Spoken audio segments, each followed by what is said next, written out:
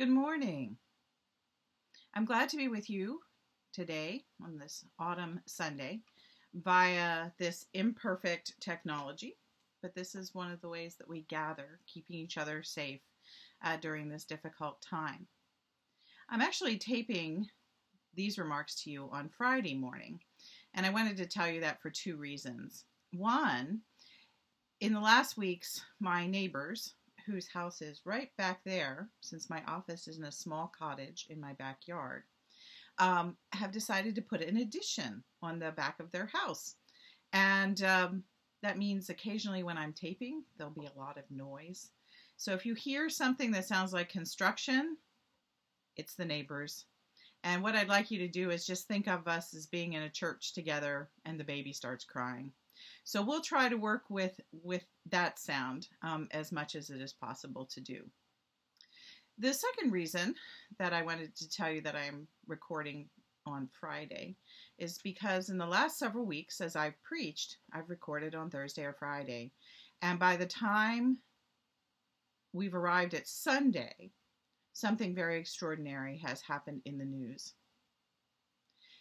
And that's how it's been for weeks on end. Every day, something happens. It seems as if the world is shifting. So when I was talking to your assistant rector, Jessie, she was telling me that there was a sense of anxiety in your congregation and in your community. And I sort of laughed and I said, well, isn't that the case for everyone? Indeed, I got a text today from a younger friend, and that person had been up most of the night looking up how it might be possible for a president of the United States to launch a nuclear attack without any guardrails. And my friend is in her 20s. So I would say that's anxiety. We're all feeling anxious. When I looked at the text for today, I read the gospel, which is a really challenging and amazing parable in Matthew. And I thought, well, that'll be good because I love challenging passages. But then I felt my own anxiety, and I thought about the anxiety that so many people I know were sharing. And I read the words from Philippians. Rejoice in the Lord always. Again, I will say rejoice. Let your gentleness be known to everyone. The Lord is near. Do not worry about anything, but in everything, by prayer and supplication with thanksgiving, let your requests be known to God. So I said to Jessie, I'm preaching on that. I want to preach on Philippians because who doesn't need to be reminded of these amazing words? Rejoice, gentleness, the nearness of God. Do not worry, but instead let your prayer and supplication be known to God. Indeed, these words might seem very familiar to you. They're words that show up on greeting cards and sometimes posters hanging around Sunday school rooms in church basements. These are words that are in songs, hymns, choruses that are sung, and so they're very familiar. As a matter of fact, they're so familiar that when we read them in the epistle to the Philippians, we might pass right by them. It's like, oh yes, there's Paul. He's just saying nice things to his friends at Philippi. And we forget that there is a context behind them. And that context is really important for digging deep into not only the words, but also seeing how important these words are and how meaningful they are in relationship to our current struggles. The background for this passage is not just friendship. People do refer to the epistle to the Philippians as Paul's most joyful letter. He clearly likes these people. He he is trying to communicate with them his fond regard and his real joy is the only word we have. His happiness, his sense of that it's a gift to be in ministry with them. And so there is this lilting, almost lightness to this letter the whole way through. And it contains some of Paul's most beautiful passages, including the passage where Jesus Christ gave up. He emptied himself of all that he was and came into this world to be with us. The beautiful passage that was read just last week. So here we are with these words that in a sense seem just kind of the final benediction, as it were, in a letter of Paul to people he really likes. And that's all true. But it is also true that the setting for this letter is conflict. Indeed, you get a sense of that at the very beginning of the passage that is read today. It just says, before the part about rejoicing, Paul urges two women to be of the same mind in the Lord. Indeed, scholars have speculated over the years that these two women might have been having a fight. And so these lovely words might have been written in the context of a church conflict, where Paul's trying to resolve tensions between two members of the congregation who are clearly leading members of the congregation. Paul mentions them by name, and he also talks about how they are they share with him, they're his yoke fellows in ministry. So that is part of what's going on in this letter. But there's a larger conflict that's even behind that church conflict. And the larger conflict is represented by the fact that Paul is writing this letter from jail.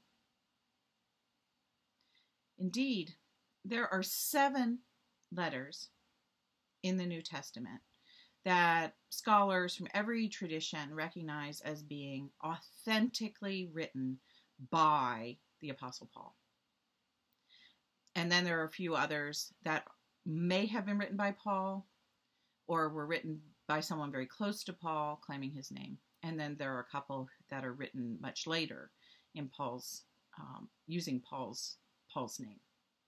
But this letter right here, Philippians, this letter is one of those 7 original letters. And it is also the last one of those 7 letters chronologically. It was written in the mid-50s, and Paul was in a Roman prison. It follows on the heels of Philemon, that short letter, where we mostly know it because of Paul's short discussion about slavery. And in Philemon, Paul is also in prison. And in the letter Philemon, Paul seems to indicate that he's going to get out of jail.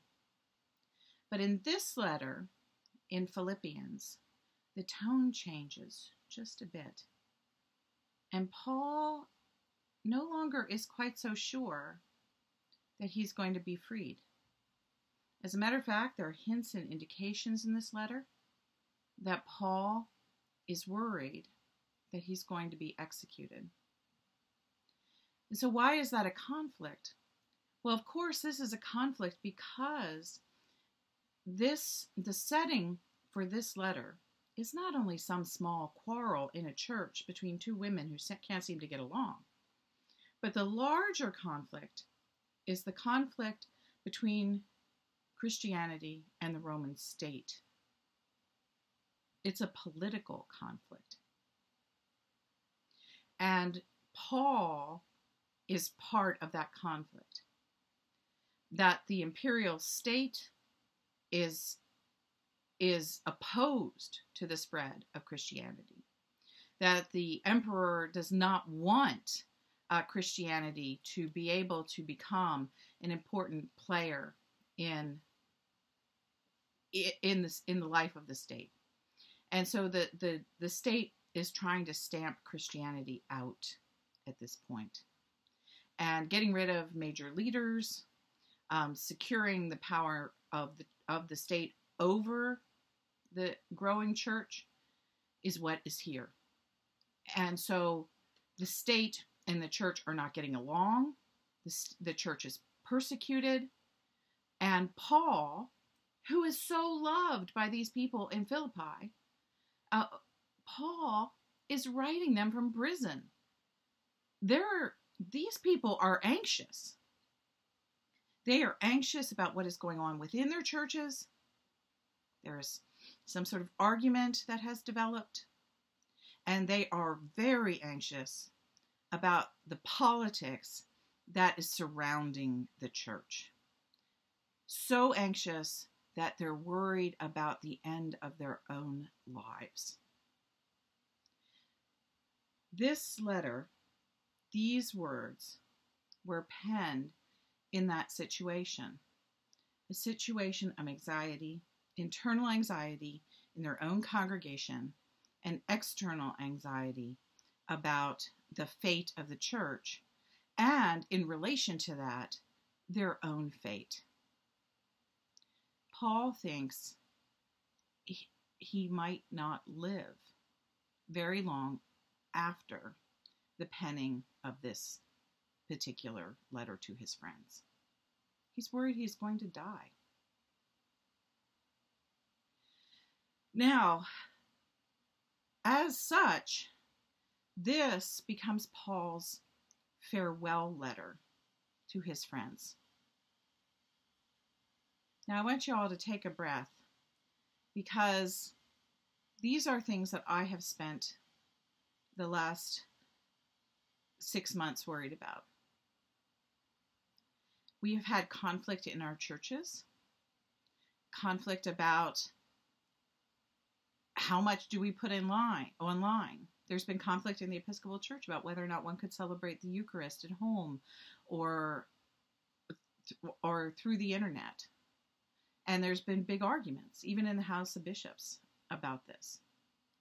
And so we've had a family conflict where people are feeling so stressed that there's internal arguing. And there's also internal arguing in a lot of congregations that I know about the political moment. Issues around racism, issues around economic fairness, issues that have been introduced through the political cycle that we're in. And that brings us to this bigger thing, is that we are in the middle of a big political conflict, one which is having an extraordinary impact on churches.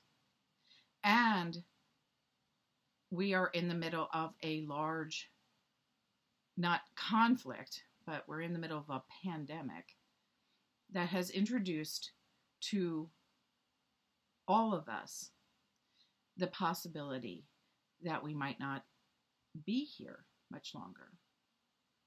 That if we caught this illness, we are all afraid about going to the hospital, what will happen to us, the course of the illness, and whether or not we would survive. Indeed, the church I was preaching at last weekend had lost, I believe, if memory serves me, 6 members of their congregation to COVID. And so what we find here in this letter to the Philippians, these beautiful words, rejoice in the Lord always. Again, I say rejoice. Let your gentleness be known to everyone. The Lord is near. Paul isn't writing those words from some place of security, from some place where he knows that everything's going to be fine, where he's just this deeply faithful, trusting apostle.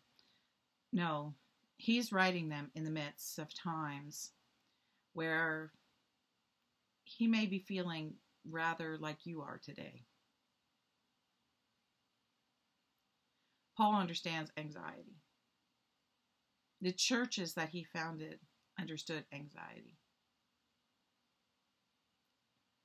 And they were trying to figure out, what does it mean to follow Jesus amid anxiety?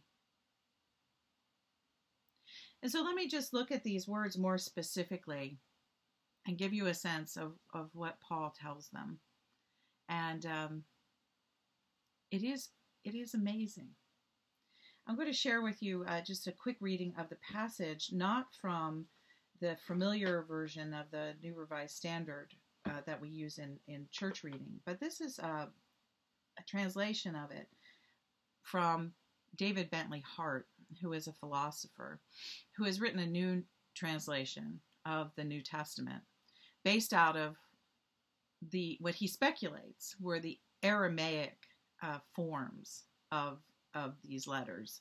Aramaic, of course, being the original language that Jesus did speak in the Gospels, and what David Bentley Hart tries to do is go back to the most ancient of texts and reconstruct what the language that he believes is closest to the language that would have been used by Paul and Jesus. And so I'm going to just start a little further into the passage with verse 4. This is the way Hart's translation reads. Rejoice in the Lord always. Again, I will say it, rejoice. Let your fairness be known to all human beings. The Lord is near. Do not be anxious about anything, but rather in everything let your petitions be known to God by prayer and supplication, accompanied by thanksgiving. And the peace of God that surpasses every mind will keep watch over your hearts and your thoughts in the Anointed One, Jesus. As to the rest, brothers, whatever things are true, whatever grand, whatever right, whatever pure, whatever lovely, whatever of good repute, if there be any virtue and any praise, ponder these things. Those things that you have learned and received and heard and saw in me, put these into practice, and the God of peace will be with you. Again, if we don't stop and savor those words, they become a little like greeting cards. And I just want to take a couple minutes here and help you savor them. The passage actually divides up into three parts. The first part being that instruction to the two women to be of the same mind. And then you move into this second part where Paul is starting to list these beautiful words. And that really starts with verse 4. Let rejoice in the Lord always. Again, I say rejoice. And part of the reason I break it there is because that word rejoice actually can also mean farewell. Now you might think to yourself, what? Farewell and rejoice, those are two entirely different things. But it's a little like French when you can say adieu, which means goodbye or farewell. And it also means essentially God be with you. And so that's what this word is in the New Testament. It can mean rejoice, or it can mean farewell. And there are some versions of the New Testament that do translate it as farewell, highlighting the fact that this is, in effect, Paul's last will and testament to the Philippians. And so it's a benediction. And the benediction is, first of all, in verses 4 through 7, and then it will pick up in a different way in verse 8. And so it's a fairly interesting passage. It's like two benedictions in a row. And so this is the first one. Rejoice in the Lord always. Or you might say, rejoice in the Lord always. Again, I say farewell. So we can put both words in there. Now, in our translation that we read in the Episcopal Church, it says, let your gentleness be known to everyone. But the word there, gentleness, actually bears this other meaning that Hart brings out. Let your fairness, your equanimity, let those things be known to everyone. Now, I don't know about you all, but gentleness, fairness, and equanimity are the very last things that I'm seeing right now every time I turn on social media. Indeed, this little word, gentleness, bears an additional sense of meaning. And that is the justice that goes beyond ordinary justice. And so what Paul is telling his friends at the beginning of this benediction, this farewell address, his last will and testament, is let your sense of fairness, let your sense of equanimity, let your commitment to the justice that is beyond ordinary justice, let that be known by everyone. This is no greeting card. This is not a sentimental statement. This is Paul giving a moral instruction to this community. Be of this sort of community. Be this kind of people. Fair. Balance, equanimable, to be full of equity. And let your justice go beyond ordinary justice. And so after that line, let your gentleness be known by everyone. So how does that happen? I mean, how does that happen in a community with conflict that's under siege from the Roman Empire? How do you let yourself be known as being people who are fair, who have this sense of equanimity, who are committed to a justice even in a time when ordinary justice has failed? Well, Paul says, because the Lord is near. And it is the nearness of the Lord that will liberate you from worry. That's what our translation says, worry. Hart's translation says it will liberate you from anxiety. And what I love about this word in Greek is that the word anxiety actually means to go to pieces. And so that's what I was sharing with you at the very beginning about the text from my young friend. My young friend was literally going to pieces because of what was happening in the news. That's the word here. Paul says that if you pursue the kind of gentleness, the kind of fairness, the justice that goes beyond ordinary justice that is based in the ever-present Lord, it will liberate you from the possibility of falling to pieces and instead give you the power to pray, to offer your supplications, your entreaties to God, and to give thanks. And it is in this movement that peace then will guard your heart like a sentinel. And so that's a benediction. It's a farewell. I'm getting ready to send you on your way with God's blessings. Let your gentleness be known to all. The peace of the Lord be with you. That's like we do in our benedictions. And then he goes on and he explains a little theologically. How can you trust that gentleness is going to be near you? The Lord is near you. You can do this. The Lord is near.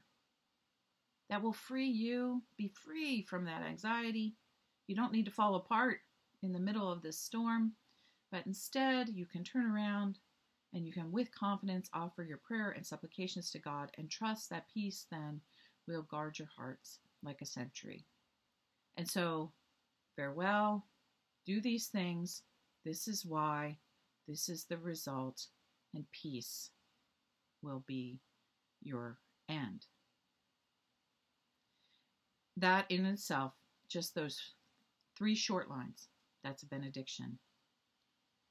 But then you get to this other point in verse 8, and this is where I think that who Paul is really comes out, because he's not content giving the Philippians just 1 benediction. He gives them 2. It's like, oh, well, wait a second. I might never see these people again. I might never be able to write them another letter. I better tell them what else is on my mind. And so then comes this part, as to the rest, my brothers. That's in the Hartley, the David Bentley Hart translation. And, in ours, it says, finally. So he's said farewell already, but he's going to say farewell again. Okay, well, finally. And then he lists these 6 things. He says, whatever things are, and I love this list. It's a wonderful list. Whatever is true, this is the Bentley Hart again. Whatever is true, whatever is grand, whatever is right, whatever is pure, whatever is lovely, whatever is of good repute. He says, these are the things.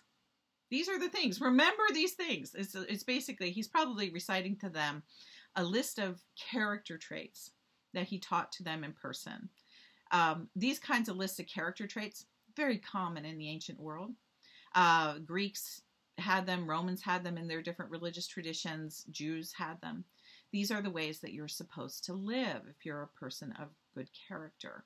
And it should be no surprise that Christians took this tradition and incorporated it into life in Christ, as Paul is indicating here.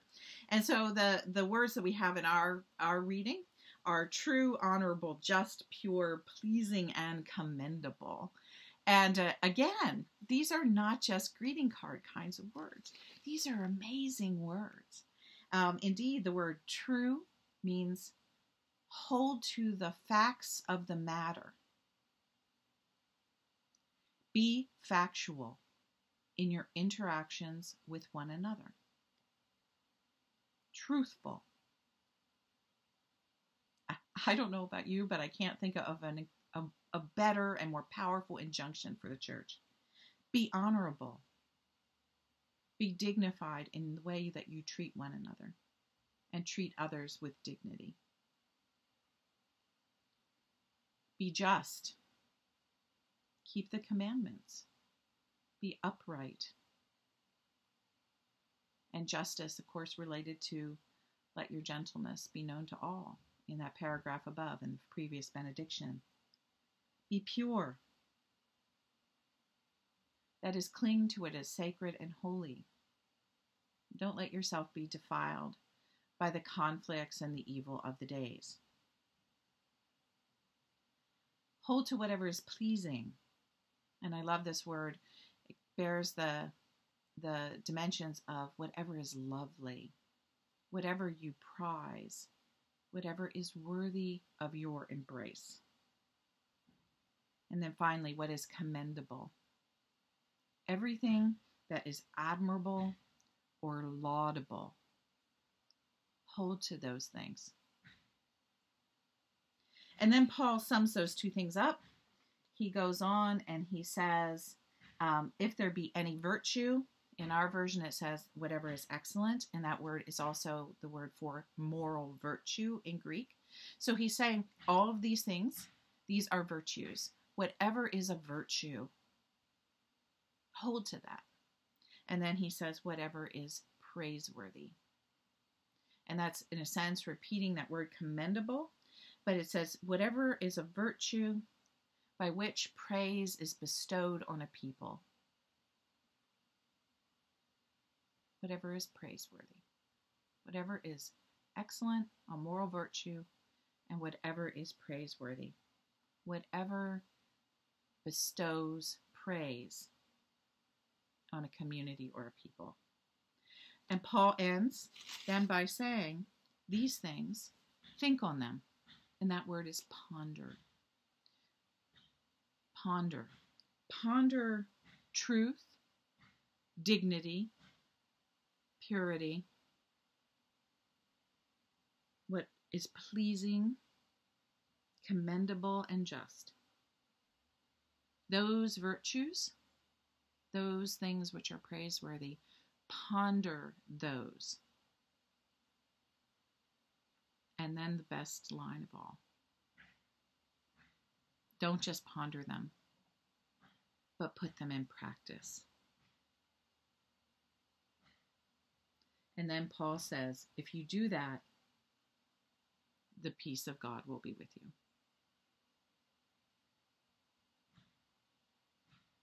And so there you go.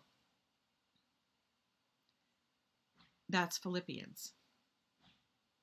These few short verses, which we sometimes pass over because they remind us of something we may have read on a greeting card at some point in time, or seen on a poster in a church Sunday school room. These are the words of Paul, the authentic ancient words of the amazing apostle who had met Jesus on a road and had his life turned upside down.